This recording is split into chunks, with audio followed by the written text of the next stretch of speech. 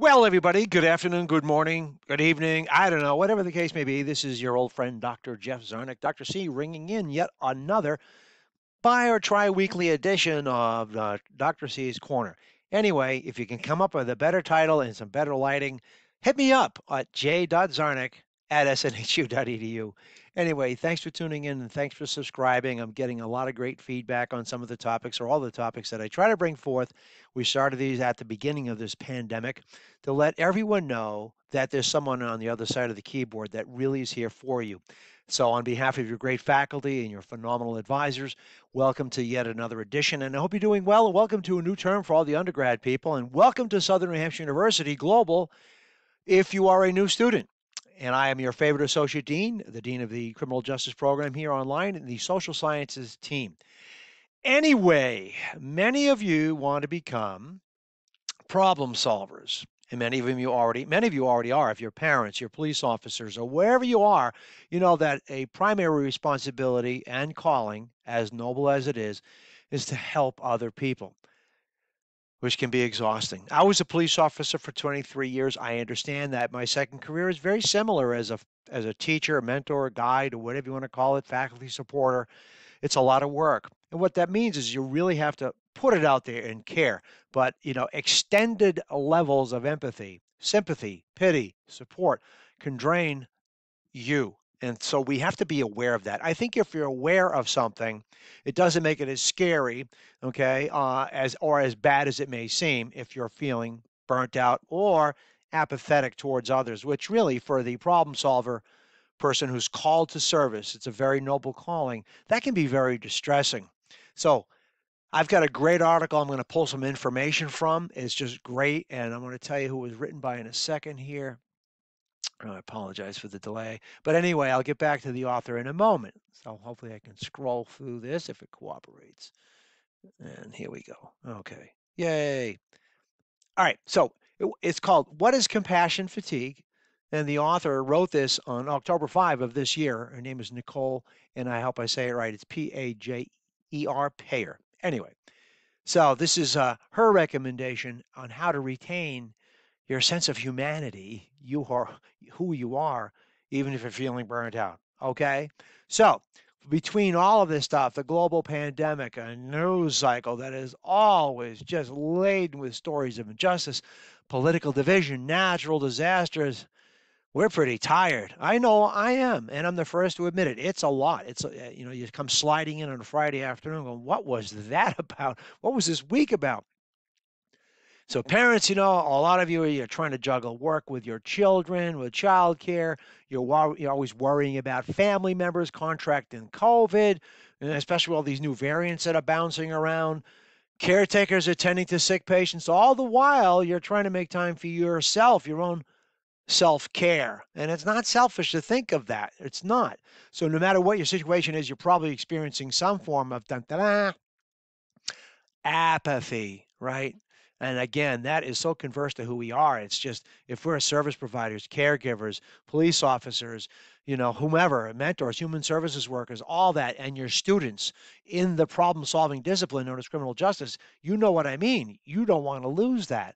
Okay. And it can really take a hit. So, according to a licensed clinical social worker in Chicago by the name of Hillary Schoninger, she said, since the pandemic, individuals are coping with so many different forms of stress that might be activating a compassionate part of them that they may not understand, which results in them feeling drained, overwhelmed, and depleted.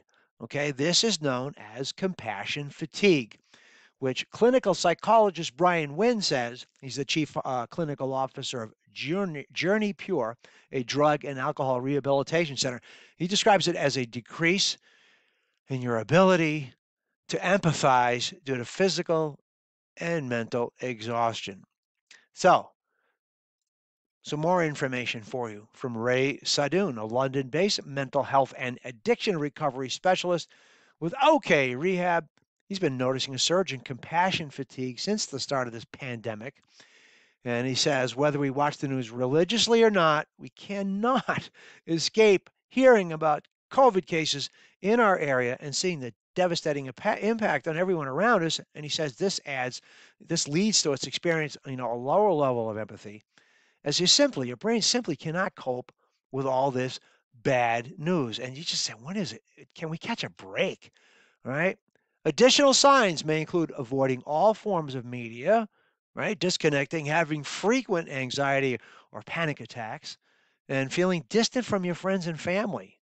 Working remote does not help, right? If you have to work remote, some of us can make that adjustment. If you're an extrovert, a people person, it can be very, very difficult to not have that physical, that social interaction when you can see facial expressions up close and personal and in 3 dimension. If you're experiencing any combination of these reactions, you may be suffering from compassion fatigue. Quote, however, you should always consult with your own healthcare provider for an exact diagnosis of any emerging physical or mental wellness concerns. While it may be human nature to feel guilty about not feeling as sad as you think you should about another person's situation, like, gee whiz, I wish I could help, this is nothing to beat yourself up about. Okay, so don't feel bad if you're just not up to it. Compassion fatigue can be a sign that you're not taking care of your own mental and physical health and that you're headed for some form of burnout.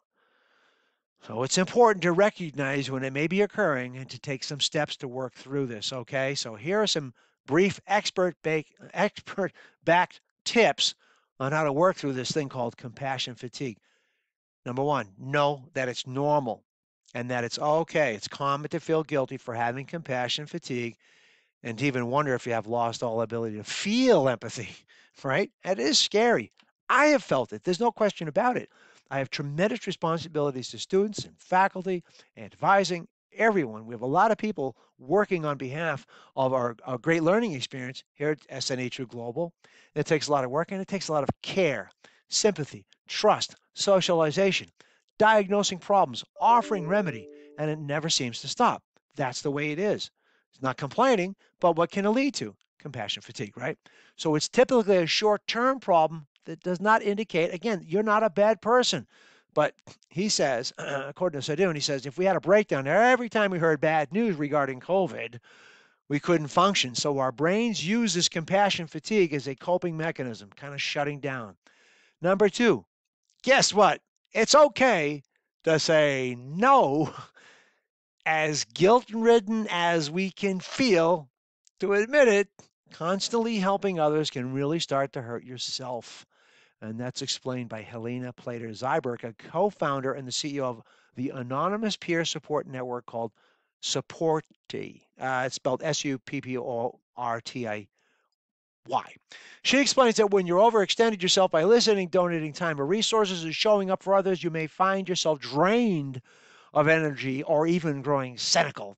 And you don't want to feel that way. It's just like I said, it's not who we are, but it can happen. It creeps up on you. She says your compassion has become fatigued. It's okay to admit it. So while you want to be there for everyone all the time, it's important to realize when you need to pull back to tend to your own personal needs. More to follow in the next edition in another week or so of Dr. C's Corner. So once again, on behalf of your great criminal justice faculty who care about you, please understand that they bring so much to the table, so much to the classroom because they want to give back, pass the baton as caregivers, providers, etc., support personnel, you name it. And same thing with your advising people. They're on your side, as am I. Dr. C, hit subscribe if you like. Any feedback, welcome. Any topics are welcome. Any advice on lighting, I'll take those too. My email is j.czarnec@snhu.edu. Have a wonderful and safe week.